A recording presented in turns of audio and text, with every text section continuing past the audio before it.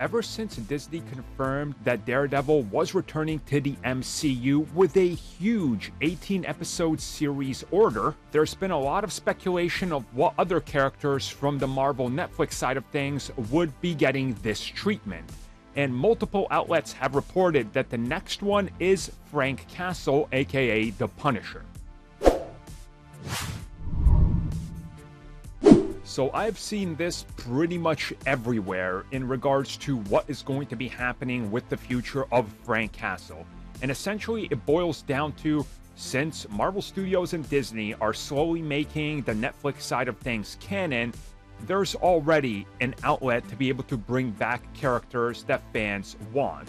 One of these is, of course, one of the most popular, let's be real, characters in Marvel, who is the Punisher, who continuously ends up selling tons of merchandise. He always sells comics. There's always runs of Punisher being printed and reprinted.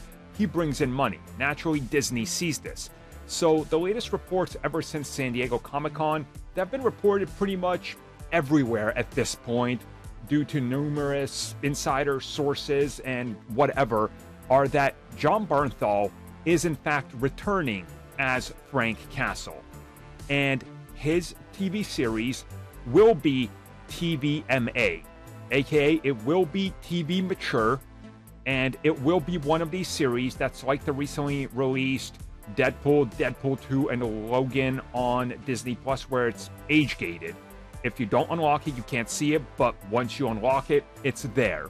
And essentially, they have this whole TVMA push now that Marvel Studios is willing to push because they realize that there's an outlet for it and there's a demand for it.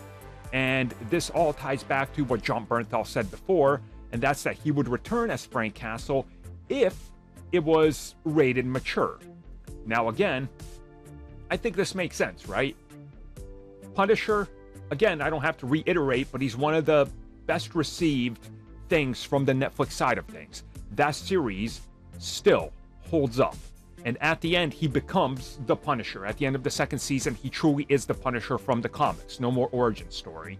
So, like Daredevil Born Again, you can literally bring him back, catch up with him some half a decade to a decade later, or whatever they decide to do, and here's your brand new Frank Castle. Here's what he's been doing. How did he deal with everybody getting decimated and all that? There's a lot of interesting potential there.